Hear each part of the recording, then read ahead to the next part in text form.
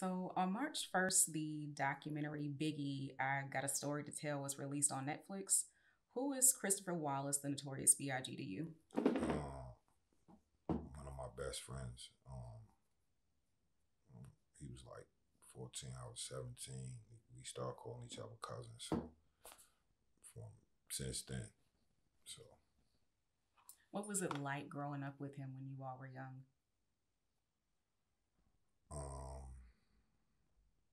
we got into a lot of trouble. So it was fun though, because it was always jokes. That was one of our things. Like we crack jokes all day. You know, so yeah, it was just fun, enlightening. Because like both of us was like sponges for like certain stuff. So once we learned certain stuff, we was oh yo, we was excited. Right. What are some of those things that you and Big were into that maybe most people wouldn't expect that you all would be interested in?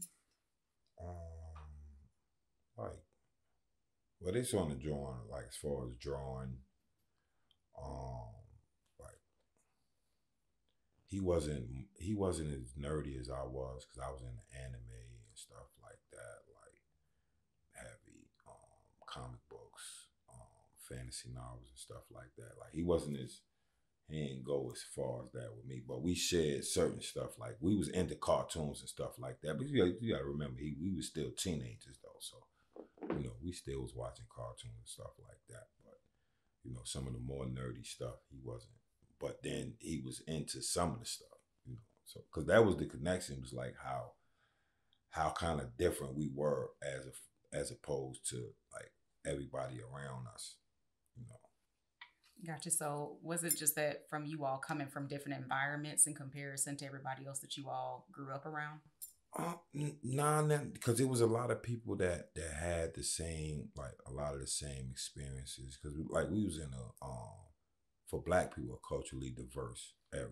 You had a lot of islanders, um, American blacks, blacks from the Caribbean, the Africa, from all over. So it was diverse in that. But um, I don't know. Probably at that time it was kind of different because even though we was on the cusp of being nerdy, but we was doing a lot of other stuff. So it was just like the environment that we happened to be in around the people at that time. Because we had the people on the other spectrum that we was still like we could be hang out and cool with, but for the people that we were all around all the time, it was different because like they might not do like be into some of the stuff we into. So we'll see stuff that they don't see and we be laughing. Like we had a lot of private jokes.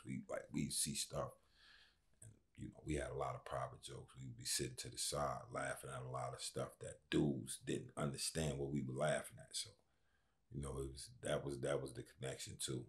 And then like everybody that we ended up bonding with, like my man O rest in peace, my man D Rock, Cheek, it was all of us. Like after a while, everything else outside of us was like we had private jokes on everything. So we had our own. You people in little groups, they develop their own little language as opposed to everybody else. So now they got their stuff that they could talk about, and everybody else is oblivious. So we did a lot of that. That was our like one of our main things, our private jokes and stuff like that. And just especially at that time, hip hop was young, so we was into that, and we thought we was just like the ultimate hip hop, So we always spoke on that, and that was like that was one of the biggest connections too, So In the past, I've heard you refer to Big as your brother. How did you all go about showing brotherly love to each other? I mean, just being there for each other. It's like when I met Big, you see, I was 7 years. My mother was already diagnosed with cancer. So, he like we'll have heart to heart talks. We would talk.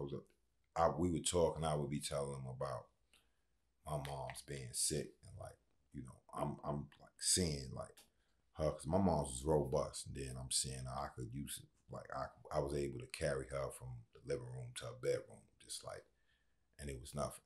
And I was 17, so we used to talk and stuff like that. So just being there for each other. Like actually when my mom's passed, his mother took me in. That's how I started living with him. Like me, him, and O lived in the house with him and his mother. And she allowed us to come in there just off of him. So that's how it was. Gotcha. So, can you share about that defining moment when you knew Big had made it? Um, I think when he got the unsigned hype, that's like me. That's when I like me and O, like we knew right then. It was like because Big always had the charm. Like no matter what, even when we was hustling and selling drugs on the block, he had a certain amount of charm with everybody. Like we all have our own little, but Big was able, like, he make everybody around laugh, because he was popular like that in a sense, like in our neighborhood already. So once I knew he got the exposure, I was like, yo. And to me, he was always the nicest, as far as rapper. He was always like the best rapper I heard. Because, at the time, it like if somebody my age say they never wanted to be no rapper, 9 times out of 10 they lying. Everybody was like had little rap books and all that. So everybody was like, and then, I was doing it, and like he's 3 years younger than me. Once I found out he was better than me at that time, I was cool. Like I stick to basketball. I'll play basketball. I'm good. But the ego is like, Right. man, nah, this little dude ain't gonna be busting my ass and rap. Nah, I'm cool. I'm gonna play basketball and stick to that. So, you know, it was that. But just us being there for each other. You know what I mean? Like he go through it, I'm there. If O go through it, any one of us go through it. Cause my man O he had asthma and he had epilepsy. So he would have bad asthma attacks. So we at the hospital going to see him when he was going through his little things with the bad asthma attack and the epileptic attacks. So, just, like I said, his mother took me in when I was, 19. So, What are some major misconceptions that you realize people have about the documentary or about Junior Mafia, or the lives involved, to give space for the documentary to exist? mm, I don't, like, I've been gone, so I don't see any of like the misconceptions people see because I haven't been around people to like hear any of their misconceptions. So um I don't know. I can't think of anything off the top of my head that I can think of that people like think about as far as big. Now, as far as me, everybody just think I was some mean dude that's up, and they don't even know. Like I crack jokes all day. Like I don't even and but I'm usually to myself, so they probably don't. Even when we in a group together, I'm usually to the side because I don't. Like I said, I don't like the crowds and stuff like that. So I usually find somewhere to get real small, stay out the way. But when we together, I'm joking. Like naturally every day when I'm around people that I know, I'm I'm joking. Even in something serious, and that's one thing about that's probably some they don't realize, like, even like in our worst times, like we could be going through something. Somebody's gonna crack a joke. Like somebody in us, it's like just to ease the tension, and like that's just how we work. Like we always in, like, yeah. That's probably it. Like, because most people see like the camaraderie, the closeness of everybody is like, especially after all these years, like they would say, yo, Lil C's and yo, y'all together. It's like, you know, so they see that's not really a surprise now, as much as people see how much everybody just joked a lot, how we just cracked jokes. They probably saw it more in the documentary. They probably saw more of our camaraderie as far as cracking jokes and stuff as that concerned. But that's probably a misconception because they probably just thought we was just all, yeah, no, Gotcha. So now you're the OG, you're the big homie. What are some things that you wish someone would have told you or influenced you to do as young Seif before C-Gutta was bred? Man, them them brownstones, them dollar brownstones back in the days, like when we first started hustling, and if I would have knew we could have did this instead of buying some crack, they were selling dollar homes. At the dollar home, this is the time. This is how our neighborhoods got gentrified too, because they were selling dollar homes in the the Europeans and the Jews. They was just buying it up. You know what I'm saying? And they still doing it now. Like they don't have the dollar homes, but they offering people really peanuts in this larger scheme of things. But the people think they selling their house for something because a lot of times they parents bought it when it was at a cheaper price. So they thinking that it's not worth it because of the neighborhood. So that's how but yeah, they had a lot of dollar homes. And I'm just thinking like, man, what was the check? Six something, 660 something. And I'm just thinking how many dollar homes, dollar brownstones I could have bought with an SSI check. Wow. And with the credit, the stuff that I know now, and it's like an afterthought now, it's like, wow, if I would have knew that at 18, like I could have owned like 10, 11 buildings easily. Right, right. In a conversation before, you had told me about your volunteer history before COVID with a program for youth that are wrapped up in the juvenile system. Can you share a bit about that? Oh yeah. First I want to give a shout out to Jada Kiss and my man John, because Jada Kiss introduced me to Giant. Giant got a program called Giant Thinking, where he goes and it's basically a fitness. It's fitness, but it's wrapped into speaking with the youth. So we would go in and work out with the youth, but then just give our life experiences and tell them what the mission statement is for John Thinking, and just give them our experiences, hoping they take from our experiences and just the things that we teach in John Thinking as far as discipline. And because John Thinking is basically they want you to think before you do any actions, and it sounds like it's simple, but yeah, it ain't because I know I was that young dude that I was. So just from experience we would break it down. I was like, yo, I know it sounds as simple as it is, but bro, you just got to look at the broader impact that it's gonna have, that decision is gonna have. Because I always break it down as like, yo, us as black men, we the protectors of our family.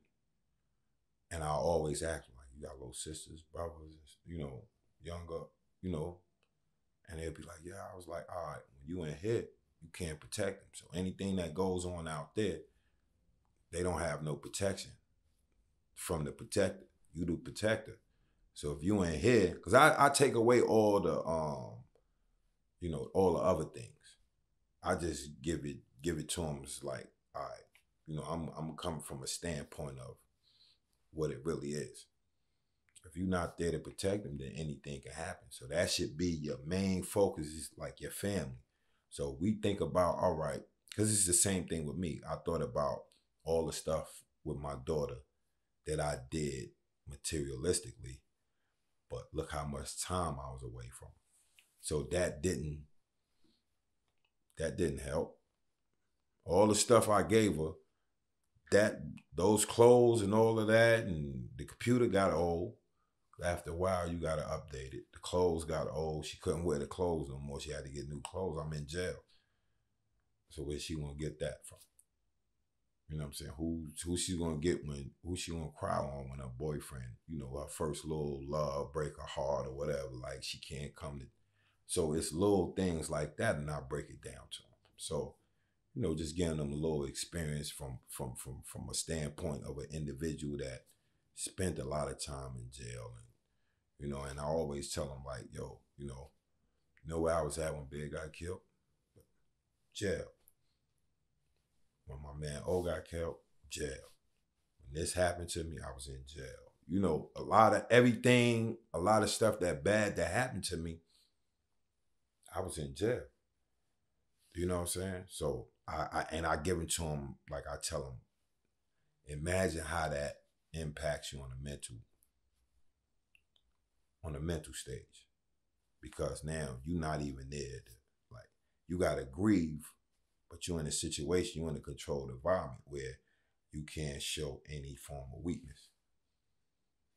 So like I give them the full spectrum of what it like. This is what you're gonna have to go through when you make these decisions. So if you thinking the whole thing out, then it's gonna be easier. So So definitely, I heard the part of where you all focus on fitness.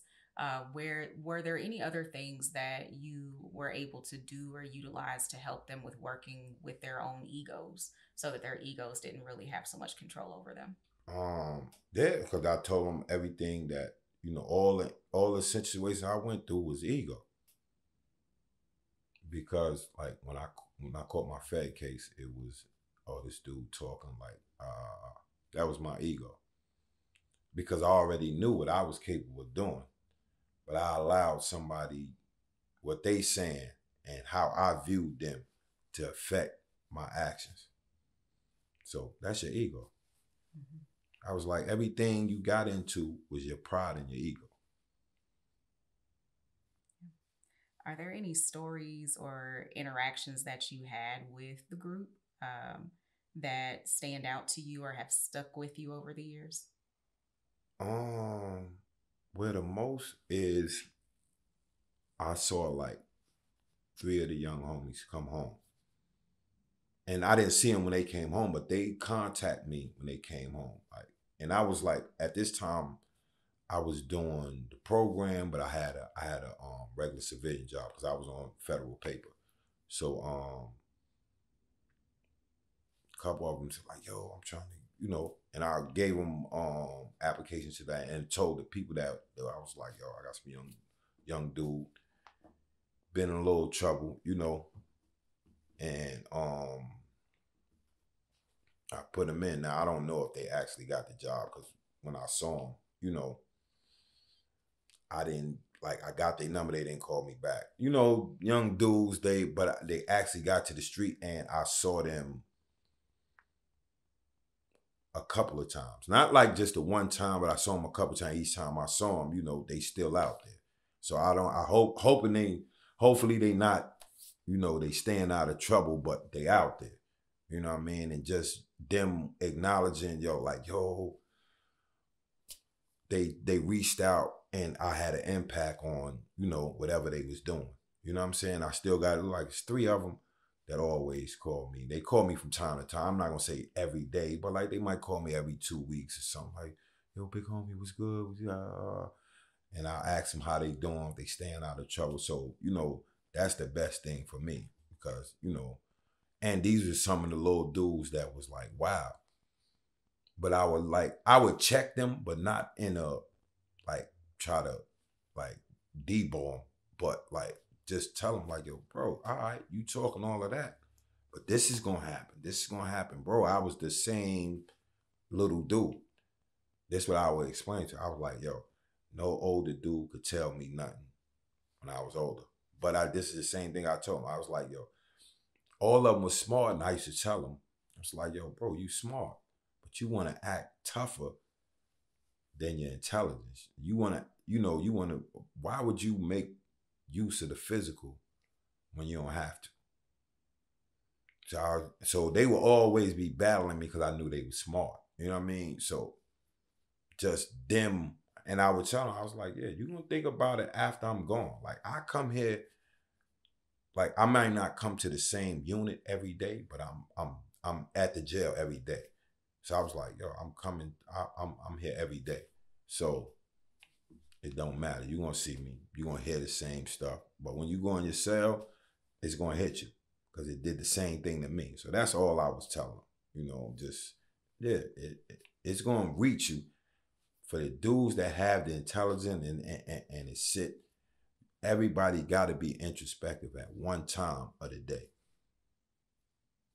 That's gotta make your heart just like swell knowing that you were able to positively impact their lives like that. Yeah, definitely. Like that makes me like just I like I'm a person I enjoy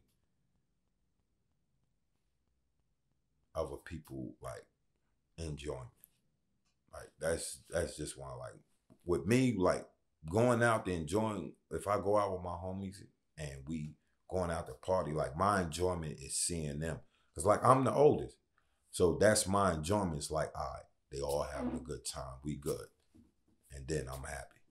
You know what I'm saying? So I'm that's the type of individual I am. So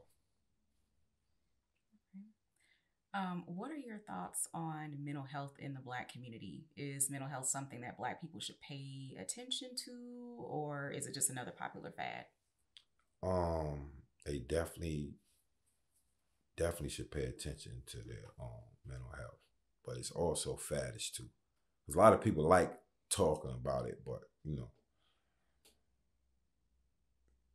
a lot of people that talk about like the mental health thing, like they don't actually is like, yeah, but it's always a but. Yeah, but I'm cool. I mean, it's like, all right, then you not really with them because everybody got issues. If you were to me, everybody that's of African descent in America got issues. You got to. Just in my from my perspective, you gotta have issues because this is not normal. Our interactions are not normal. It's abnormal to me, where people gotta live the way they live on a normal basis. Because it's I don't think it's too many black people that come out the house that don't think about all right, is the police gonna mess with me one part of the day, or is I'm gonna have some crazy white person say something retarded to me out of left field to me this day. So, and it's a constant barrage. It's just like from when you a baby, like little kids get it from as so you gotta have issues. What are some things that are considered to be cool today that were like corny when you and Big were coming up? Cool today that was corny then. Um, I don't know because it's just like because we looked at like the older dudes from us like they and I'm not even gonna say corny, but they was like old school. So I know a dude would look at me now. It's like, "Yo, that's one of them old school dudes. Like he's from the '90s, like or something like that." So they looking at me like I'm weird. So I already know that's how that goes. So I don't know. You have this beautiful brand that I'm so excited about called Balagoon Clothing. You know, things that warriors wear. What inspired the start of the brand? Um, the inspiration was well, we always like dressing like so that was one of the things. It's like yo, it's as long as I can remember, clothes has been like a part. Like that's that went hand in hand with music with me. Like dressing and that was like a part of my life. So I always liked fashion, and the name, which is it's my name, but it's also a title. It's a Yoruba name, which is basically a warrior, but it's the top warrior. So it's basically a general.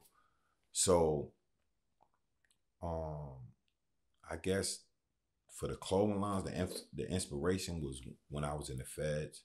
I worked in Unicorp, so we worked in that's the factory. So in federal prison, I would sometimes alter my pants, shirt to make it more tailored. So my uniform always looking neat, boot, and I would do sweatsuits and everything. So my joints would look tailored, and like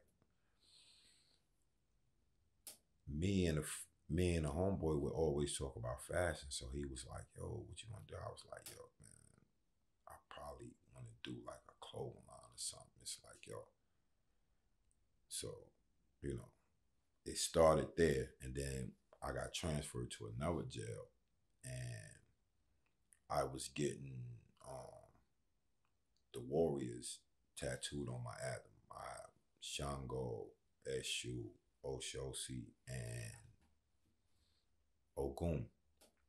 So that I was getting tattooed on my abdomen. But I had a spot there, and I was thinking, it's like, yo, what could I do that could match the theme?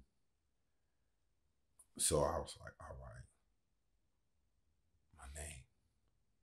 But I said, all right, my name, because it all factors in. So when I got the tattoo, I sketched the sword and the shield. The sword is really, put the sword on there because a lot of people don't know that Africa was the first place swords was made. So I just wanted to throw that out there. So when the person asks me about it, I can explain it. So the sword and spear on the African shield with my name. And then that was just something was like to put right there to make the tattoo. Man, I was like, all right, this is like my little crest that. So when I was getting it, a homeboy came in the cell when I was getting it. He was like, bro, remember you was talking about the clothing line? There go the logo right there. And that's how, and from there, that's where it's been. That's been etched in in my skull. Well, really on my body. Been etched on my body from then. But, the logo is not the exact same as the tattoo. You know what I mean? But, that's basically where the general idea came from. That is such a dope concept. Dope concept. Where are you planning to carry your brand in the future? Um, ho- hopefully it's worldwide. That's where I'm gonna be working. That's what I'm working towards. For everybody from from the continent all through the diaspora having like one item at least. A T-shirt, a hat, something. You know what I mean? And because I just want us to have that same reverence for our own that we seem to have for everybody else. So, What are some items that you offer as a part of your brand right now? I got tech sweatsuits, the tech fleece sweatsuits, t-shirts, hats, hoodies, regular sweatshirts. Um, yeah. What are you looking to do in the future when it comes to maybe some concepts that you have for your brand?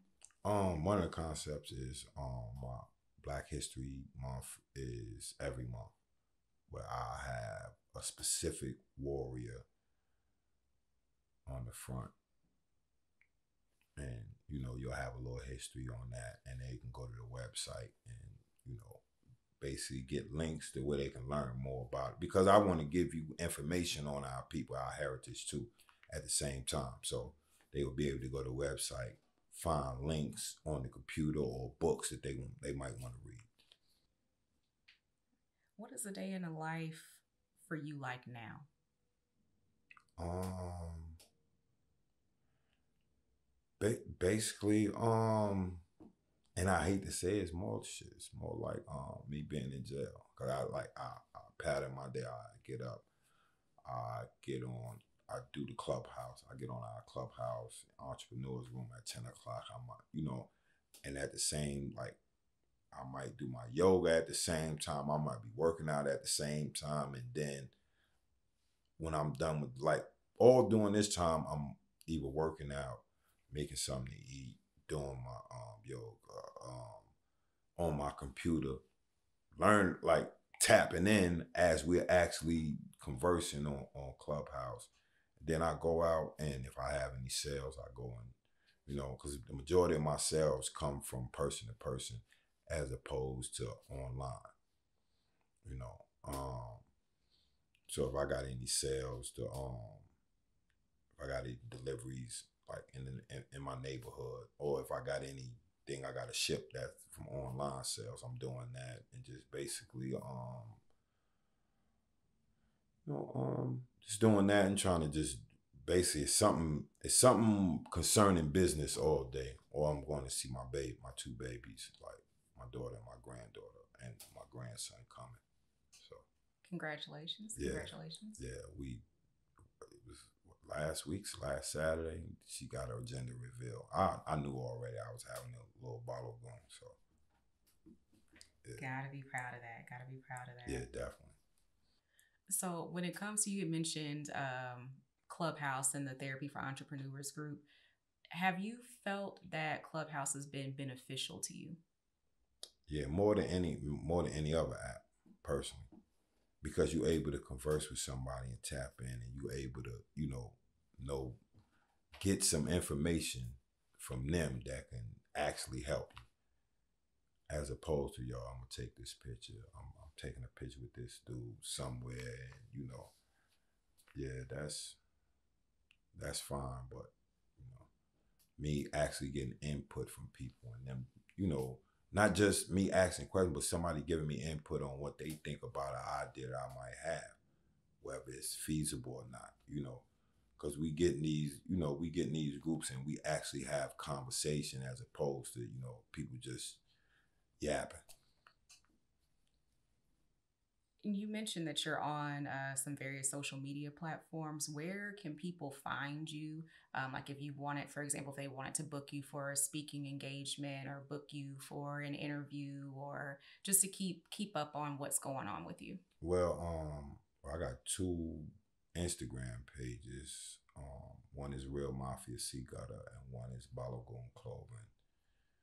And I'm on Twitter as Real Mafia C-Gutta. I got a Facebook page, Suif Jackson. And then I have one, Balogun Clothing.